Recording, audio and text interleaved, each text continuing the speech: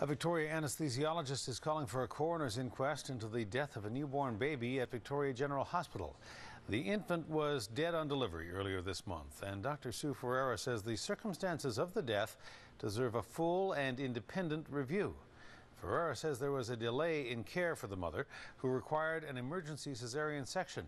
She says the laboring mother was moved out of the obstetrics unit into the main operating room, but once there, she still had to wait until a standby anesthesiologist was called in from home.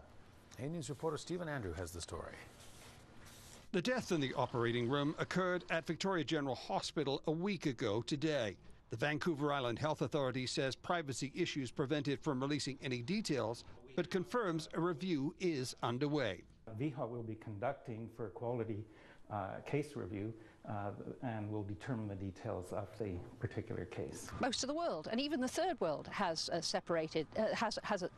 dedicated anesthesiologists for obstetrics. Dr. Sue Ferreira, an anesthesiologist at VGH, calls the incident a nightmare for the family and alleges there was a delay in care.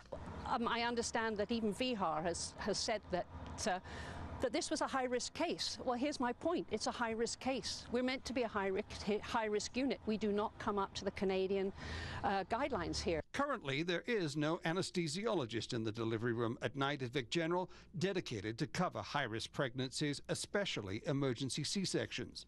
Dr. Ferreira says the mother had to be moved to the main operating room and a backup anesthesiologist called in from home. Ferreira says the health authority was warned 18 months ago there were severe or catastrophic risks associated with this plan.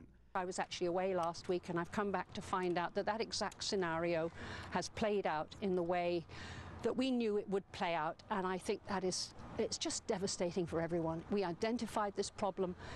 Nothing was done, and now we have a result. It's multifactorial. I just think it's a case that needs to be fully looked at and fully discussed, and guidelines made so that this doesn't ever happen again. The health authority says it supports the idea of two anesthesiologists on duty and says it took 10 minutes from the C-section being called to the start of anesthetic. The anaesthetists themselves have refused to provide the service for the maximum amount that's allowed under the current physician master agreement. So this is a salary dispute? In part, again, the reason that we're not seeing the service provided is that the anaesthetists have stated they will not provide the service for the amount that is offered in the physician master agreement. Coroner says the baby was stillborn, and any review of the case is the responsibility of the health authority. In Victoria, Stephen Andrew, A News.